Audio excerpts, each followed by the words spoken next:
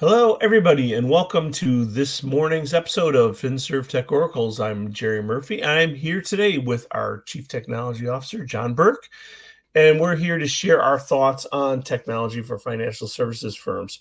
For this episode, John, I thought we'd discuss, you just did a recent Nemertes advisory on the use of AI in companies. Now, I know it was really more geared around robots and factories, but it got me thinking about, AI clearly has got a ton of hype. I mean, there's just recently NVIDIA's CEO, they had their investor retreat, and it was like a rocks. I mean, they had to literally rent out a baseball stadium to do the thing because the crowds were tremendous. So clearly, we still have much hype and tons of promise in AI, but sometimes I think we're at the edge of the trough of disillusionment cliff. So I'm just thinking, what do you see with respect to financial services as the sort of the biggest opportunities for using AI? And I'm thinking more specifically generative AI. Sure. And yeah, generative AI, it's going to be interesting. As we've discussed before, financial services has a long history of using the machine learning side of AI extensively in fraud detection and other things. Where generative AI is likely to have a role is going to be sort of in the next evolutionary step on that side of the operation. So, new, improved, bigger, better, faster, stronger fraud detection and loan application assessment and all those other kinds of things that sit on the boundary between words and numbers and that banks have to engage to do their business. We also see a big upside for financial services on the operations side, behind the scenes for IT and especially for cybersecurity.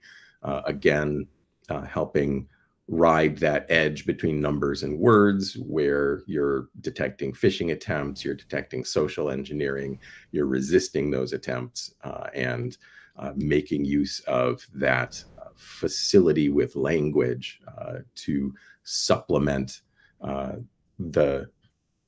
even for financial services, even for firms with a lot of money to spend, the difficulty of finding and retaining skilled staff. So they're going to be making up for the fact that you don't have 40 people in your SOC. You've only got 20 people in your SOC. I wonder, the fear that runs through my bones sometimes is that all of that capability that allows people to do stuff better, unfortunately, is also going to help criminals do things better. I almost wonder how much of this is going to be a springboard to making, fraud, actually generating fraud and creating more realistic, harder to detect ruses to try to bilk, institutions and people of their money. Absolutely. And, we're already seeing that, of course. People have been using large language models to amp up their phishing game, the texts that get sent, the emails that get sent as the leading edge of that to try and get you to click a link or download a document and open it on your machine inside the supposed firewall. All those things are already happening. On the plus side, right now, the folks who are looking into this at places like Microsoft and Google don't see the bad actors using generative AI in novel ways. They're just using it to sort of amplify their efforts in already understood tiers of the criminal black market, be it from helping them develop compromised code or helping them optimize the package that gets delivered if you click on the fluffy bunny picture, all the way through, as I said, helping them craft the language of the emails, the text, etc. Yeah. So, I mean, besides that sort of obvious risk to companies, and obviously financial services companies are huge targets for this, are there other risks that you see people in general making in how they're going about applying the use of AI that they need to watch out for? Rushing into it very quickly and maybe with too many resources up front in some parts of the business anyway. We see folks getting into it without fully considering some of the currently inherent shortfalls in large language models. You know, the what do they call it? Hallucination aspect of things, and the hypnotism aspect of things, that you can, if you have access to the AI, subvert it and get it to do things it's not supposed to do, including revealing confidential data, protected data, whatever. Right. So we don't see any problem with companies using AIs to help them generate marketing materials.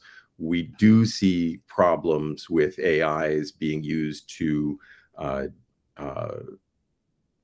do inquiries, do data mining in confidential databases, and the potential for leaks or bad actors to turn that to their advantage is pretty high right now. People need to be taking careful steps to make sure that somebody's watching the hen house because they're inviting the fox in to help them make eggs.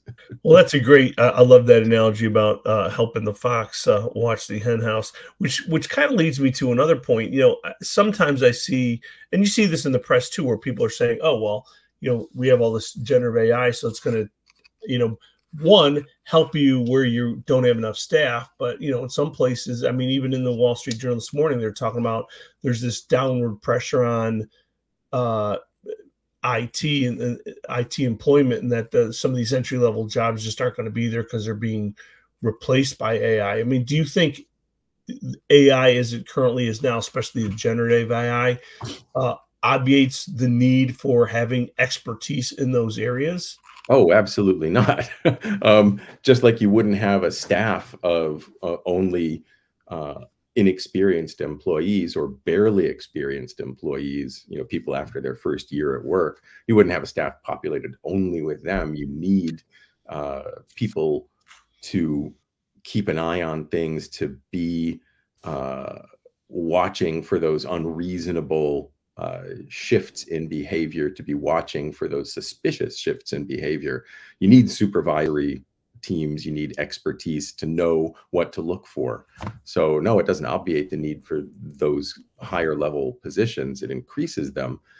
What I see as the real potential problem is that by replacing swathes of the entry-level positions out there, they will decrease the funnel feeding into that higher level of expertise. There won't be as many people gaining that level of comfort, that level of knowledge, that depth of knowledge, because there won't be as many starting out.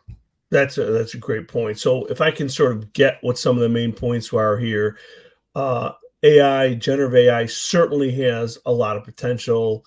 I think we would all be wise to be looking closely into it and identifying the potential.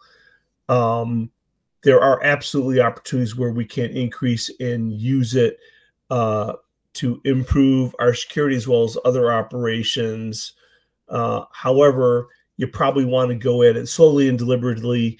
And it not only does it not